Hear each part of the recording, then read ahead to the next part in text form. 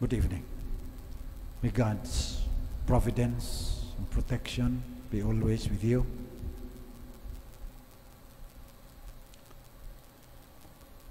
I have traveled a lot. I've gone to the poorest places in South Africa, to the favelas in Rio de Janeiro, to the housing, to the poorest sections of Los Angeles, Boston, and Washington, D.C. So I always wear my clerical collar in black, so recognizable. Many times, it's the other Christians who want to debate with me that Catholicism is wrong. What I would like to tell you today is that a few times, mas nagdedebate yung mga ibang sekta. A few times, some people will approach me and say, ask something, and then they will tell me, I do not believe in God. Okay. I do not become insecure. Tell me, what kind of God do you not believe in? They're going to tell me. You describe the God that you do not believe in. You just become an atheist without definition. Because in the first reading, the Greeks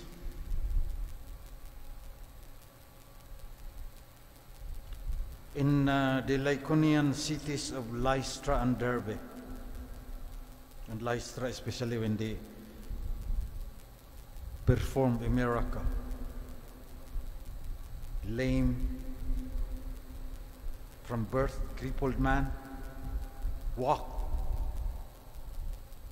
So the Greeks in Lystra said they are gods in human form.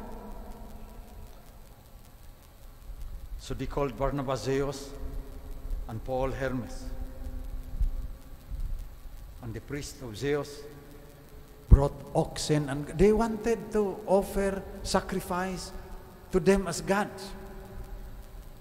So Paul said, why are you doing this? We are human beings. We proclaim to you the good news that you should turn from these idols to the living God, who made heaven and earth, and sea, and all that is in them. He gave you rains from heaven, and fruitful seasons, and filled you with nourishment and gladness for your hearts. They still continued to offer sacrifice to them, because their understanding of God is polytheism. There are many gods, and they are like human beings. Zeus, for example, will commit adultery. Mars will kill. He is a god of war.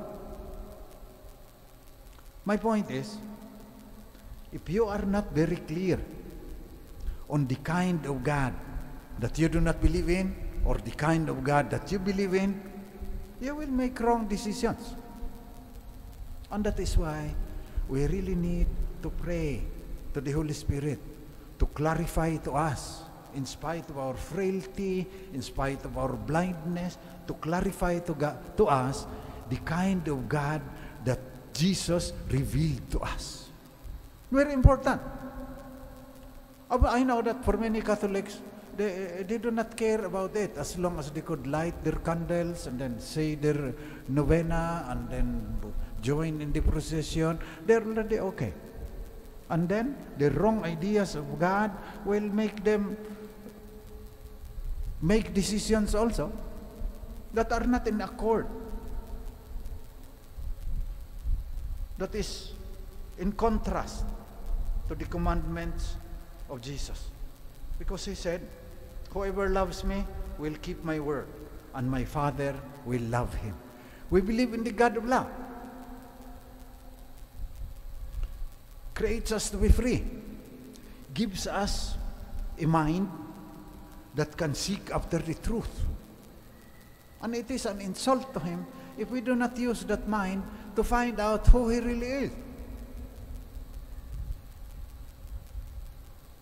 And so we have idols, like those people at Lystra, the Greeks, worshipped idols, according to St. Paul. It was 2,000 years ago.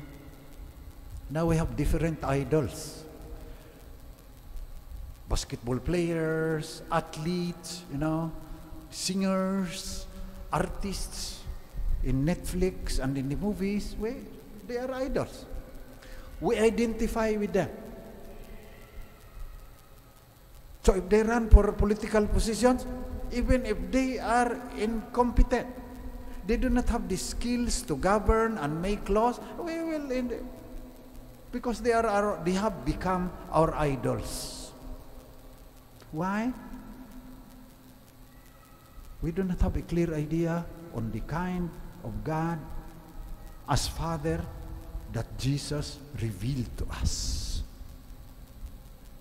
So we pray to the Holy Spirit to reveal to us the Father of love. Because some people believe in God, like Albert Einstein, one of the greatest geniuses in the 20th century. E equals mc squared. He could not also accept that no one gives us rains from heaven and fruitful seasons and fill us with nourishment and gladness for our hearts. He could not believe that there's no one like that. But only his understanding of God is like a computer. Got his understanding from Baruch Spinoza, a philosopher in the 16th century, believes it. You have to posit God according to him, because the universe had a beginning and somebody has to start it.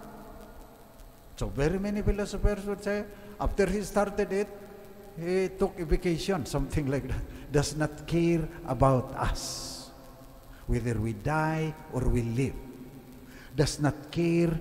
The God of Einstein and the God of many philosophers, the God of Einstein does not care whether Hitler kills 6 million Jews, whether Stalin kills 25 in the gulags, and whether Putin bombs all those cities in Kharkiv in Ukraine. Our God cares. And our God leaves it to us. We do not pray for peace.